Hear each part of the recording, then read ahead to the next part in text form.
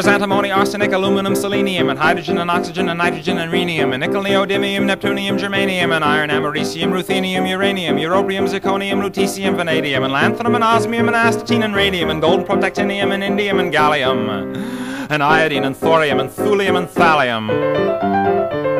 There's yttrium, ytterbium, actinium, rubidium, and boron, gadolinium, niobium, iridium, and strontium, and silicon, and silver, and samarium, and bismuth, bromine, lithium, beryllium, and barium.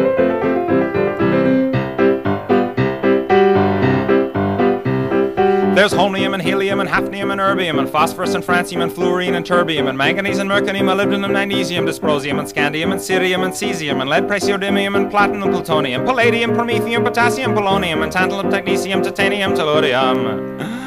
and cadmium and calcium and chromium and curium. There's sulfur, californium, and fermium, berkelium, and also mendelevium, einsteinium, nobelium, and argon, krypton, neon, radon, xenon, zinc, and rhodium, and chlorine, carbon, cobalt, copper, tungsten, tin, and sodium. These are the only ones of which the news has come to Harvard, and there may be many others, but they haven't been discovered.